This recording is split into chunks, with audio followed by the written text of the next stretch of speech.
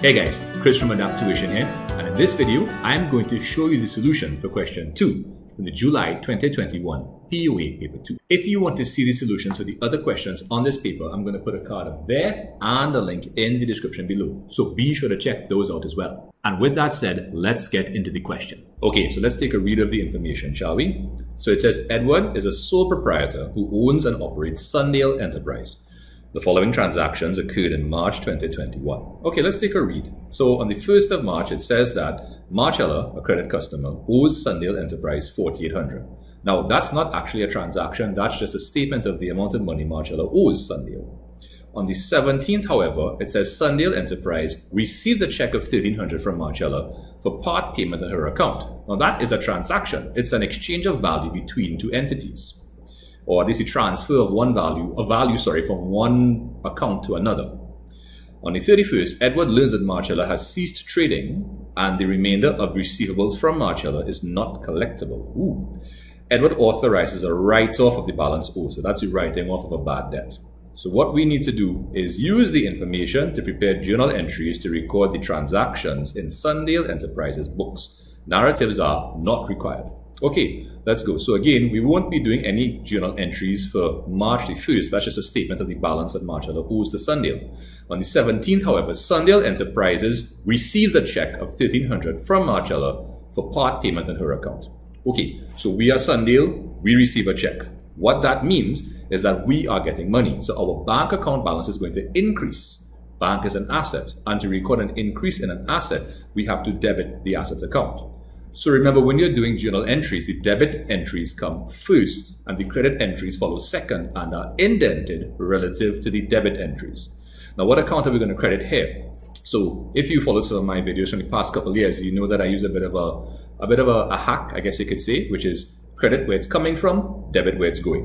What do I mean by it? It is the value. Now, the value here is coming from Marcella. Marcella is paying us. So we have to credit where it's coming from, which is Marcella, and debit where it's going. Where's the value going? To our bank account. So we debited bank. All right. So we are going to credit Marcella. But the other and slightly more technically correct reason for crediting Marcella is because Marcella is paying us money. As it says here, Marcella, a credit customer, owes Sundale. That means Marcella is a debtor. A debtor is an asset. Assets are debited to record increases and credited to record decreases.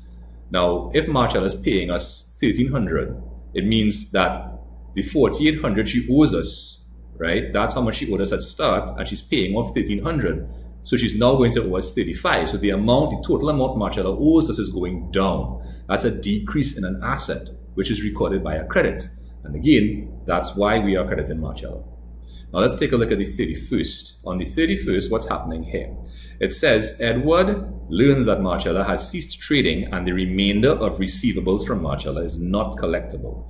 Edward authorizes a write-off of the balance owed. Okay, so we're writing off the debt as bad, which means we're going to debit bad debts expense account and credit Marcella for $3,500. We're debiting bad debts because it's an expense that has now come into existence. And to record an increase in an expense, you have to debit the expense account. And we are crediting Marcella because we are writing off the debt as bad, which means we are totally removing it from the books or reducing it to zero. So reducing, decreasing are synonyms, right? And of course, to record a reduction in an asset, you have to credit the asset account. Okay, let's take a look at the next part of the question. Okay, so it says here that at the end of the financial year on 30th April 2021, Sundale Enterprises has trade receivables of $32,700 and a provision for doubtful debts of $1,170. Further, Edward estimates that 3% of these receivables will become uncollectible. Interesting. What are we required to do? Calculate the amount required for adjusting the provision for doubtful debts account at the end of the financial year. Okay, so why would we have to adjust the provision for doubtful debts? Well, most likely because the new provision is different from the old provision. What is the old provision? Well, it says right here, we have a provision for doubtful debts of $1,170. That's the existing or old provision. How do we find a new provision? Well, that's in the next sentence. Edward estimates that 3% of receivables will become uncollectible. The receivables that they're referring to, $32,700. So the first order of business is to multiply 3% by the $32,700. we're going to see that here. So it says new provision, 3% of 32,700, that's equal to 981. When you compare it to the existing provision of 1170, we can see that it is less, which will therefore require a decrease to carry it from 1170 to 981. But the question is how much, by how much must it decrease to go from 1170 to 981? Well, all we have to do is subtract. As you can see here, it says adjusting amount 1170 minus 981 equal to 189. All right, lovely. Let's see where we have to put that in the T account. So this is actually the next part of the question. It says record your answer from B part 1 in the provision for doubtful debts account below to show where the adjustment should be recorded. So they've given you a T account here, which I have recreated down here, and I have put the balance that starts on the credit side. Why does the provision for doubtful debts balance go on the credit side? Well, first of all, I'm going to put a card up there with a link to my provision for bad debts video that you could go and check out. I'll also put that link in the description below. But the reason that the provision for doubtful debts account has a credit balance is because it's a contra asset. Its function is to reduce the value of an asset in the balance sheet. Which asset? Well, debtors or receivables. Now, debtors or receivables is an asset, as we just said. Assets have debit balances. And to reduce a debit balance, what do we have to do? Credit. So therefore, since the function of the provision for bad debts is to reduce the debtor's balance, it needs to have a credit balance. And of course, since we just saw that it's going to go down from 1170 to 981, that's a reduction of 189. How do you reduce a credit balance? By putting a debit entry in the account. Now, they didn't ask us to balance it off. They just asked us to show where the adjustment will be recorded. Okay, so that's it for part A. Let's take a look, part A and B. Let's take a look at part C. Okay, so it says here, complete the following tables to show how each of the following transactions will affect Sundale Enterprises financial statements for the year ended 30th April 2021, giving an explanation for each transaction. So the first one that they give us here is received an order from a customer for goods to be supplied in June 2021.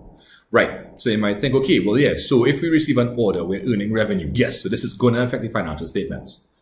Well, yes, but look at when the goods are going to be supplied. In June 2021. What is the current year end to which we are drawing up our financial statements? 30th April 2021. Is June before or after April? After. So this earning of revenue for these goods being supplied to the customer is taking place after the year end, which means that they will not affect the financial statements. And we will say as much down here. So the reason, so will it affect the financial statements, yes or no? So the answer is no. The explanation is because this affects the next financial year. Again, you could be more, I guess, descriptive in your answer if you want, but since there was only 1 mark, I chose not to be very descriptive. But again, it's up to you. Let's take a look at the next part. Okay, so it says Edward used his personal savings to purchase a vehicle for his private use. Okay, so let's go one time here. It said, so the answer is no. This will not affect the financial statements because this occurs outside of the business. Edward, the owner, yes, is using his personal funds to buy something for himself. So he's not using business funds, and whatever he's buying is not going into the business. So it's not affecting the business at all, and hence will not affect the financial statements. Okay, let's take a look at the last part of this part. Okay, so it says the purchases account was incorrectly added up and was overcast by 1,600 at year end.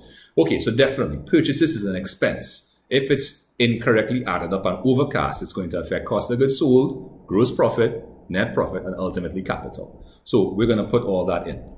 So yes, it's going to affect the financial statements because it would cause the cost of goods sold to be overstated and gross and net profits to be understated, as well as the closing capital balance, right? Now, if you want to check out a video that kind of explains that in more detail, I'm going to put a link up there to my net profit correction video in my errors playlist. And of course, you'll also find that link in the description below. Okay, on to part D. Okay, so we have a control account question, but let's start by reading the information. On June 1, 2021, balances taken from the purchases ledger of Sundale Enterprise were totaled as debit balances 1020, credit balances 29,040. So the purchases ledger is the ledger that contains all of our trade creditors. And those are people to whom we owe money for purchasing goods on credit. So therefore, These are the opening balances. The debit balances are where sometimes we make overpayments or they have money for us because we made overpayments or refunds or whatever. So that's going to be on the debit side at the start of the period. And credit balances, well, that's the regular balance, because remember, trade creditors are liabilities and liabilities have credit balances at start. Let's scroll on a bit to check out the rest of the information. Okay, so it says totals taken from the books of original entry or journals on 30th June 2021 were as follows. So we have credit purchases taken from the purchases journal. We have the payment of trade payables that would come from the cash book, as would the total for discounts received. Now, interest charge on overdue accounts will also factor into it, as well as contra entries set off from the sales ledger. That might come from the general journal. And I think we have one more little piece of information below here. Let's take a look. Right, so it says balances at 30th June 2021 were as follows. So we have a debit balance, but we don't have a credit balance. So what we need to do is figure out that credit balance. Let's take a look at the format they gave us to use. Right, so it says use the form provided below to prepare the purchases ledger control account for the month ended 30th June 2021, balance the account, and bring down the balance on 1 July 2021. Okay, so we know what we have to do. Let's do it. First thing to do is to enter the opening balances. So of course, the debit balance will go on the debit side. The credit balance will go on the credit side. Next, credit purchases 124,410. So credit purchases would increase the amount of money we owe to our creditors. Our creditors is a liability, and to record an increase in a liability, we'd have to credit the liability account. Now, payment of trade payables. When you pay back some of the money you owe, you would decrease the total that you owe. A decrease in a liability will be recorded on the debit side of the liability account. Similarly, discounts received, those are amounts that our creditors allowed us not to pay. So technically, they decreased the amount we had to repay them, hence decreasing the liability. And as we just said, to record a decrease in a liability, you have to debit the liability account. Now, by contrast, interest charge on overdue accounts. So let's say we were supposed to pay in 30 or 60 days and we failed to do so and paid after. Maybe there might have been included in the contract some interest penalty. So if we paid late, we had to pay extra because of whatever inconvenience or penalties. That would therefore increase the liability, which would require a credit entry in the liability account. And contra entries set off from the sales ledger, 300. Now that would go on the debit side. Let me explain why. Now, if you want to check out my control accounts tutorial, I'm going to put a card up there and a link in the description below. So be sure to check that out as well. But I'll tell you here very briefly. Let's say you owed them, whoever they are, $10 and they owed you $8. Instead of transferring the totals, you could just pay them $2. So you'll cancel the $8 they owe you, and you'll cancel $8 of the $10 that you owe them. So you're canceling common debt. So when you cancel debt, it means that the debt is going down, your liability is going down. And to record a decrease in the liability, as we said before, we need to debit the liability account. Now, further to that, we have a closing debit balance. Now, a closing debit balance, yes, will be brought down on the debit side of the account. But prior to being brought down on the debit side, it has to be carried down from the credit side. Now, from here, this is where we're going to find that closing credit balance, which of course will be initially carried down from the debit side and brought down on the credit side. Now, let's see how. Well, you have to add up the figures on the debit side, add up the figures on the credit side, and find the difference. That's all. So it's some calculator work. That'll give us a balance of 40,980, which will cause the totals to be equal, and we will put that balance brought down on the credit side right there, 40,980. Now there's just one little piece. Let's scroll down very quickly and take a look at it. Okay, so it's a little theory piece. It says state one use of control systems in the accounting process of Sundale Enterprises.